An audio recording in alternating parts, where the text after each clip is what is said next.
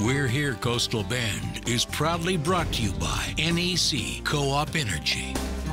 Let's stay in Port Aransas. Golf carts and Port Aransas, they go hand in hand. If you've noticed some funky carts around town, they're probably from one Port A business started after Hurricane Harvey. Patrick Johnstone reports for We're Here. It's no surprise golf carts are a big part of the culture in Port Aransas. Golf carts give you a sense of freedom. But Kelby and Rochelle McCann wanted to change the game with Sly Customs.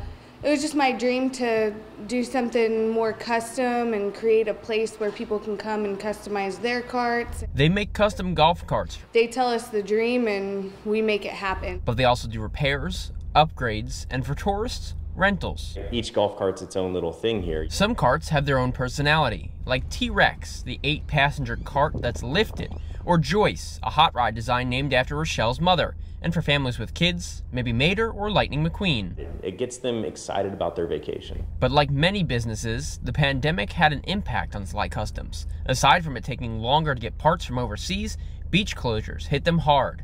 And it really wasn't the pandemic that hit Port Aransas the hardest, it was the closing of the beaches. Like, if you don't need to go to the beach, you don't really need a golf cart. But business has picked up again. People are, I think, more ready to get out, more ready to get on the beach. Reporting for We're Here, Patrick Johnstone, Chris 6 News.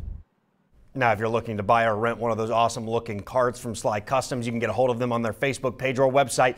Those links are available on our website, christv.com. Governor Greg Abbott signing a bill into law last night that's going to shake the foundation of college athletics. Senate Bill 1385, signed last night, goes into effect on July 1st. It will allow collegiate athletes to profit off their name, image, and likeness, something that had been prohibited before. Texas is the 19th state to pass the landmark legislation. Included in the bill are stipulations that athletes be paid, quote, fair market value for their services and use of their name, image, and likeness, as in goes in the NIL. Athletes would be paid for everything from promotional appearances to product endorsements to autograph sessions and even training sessions.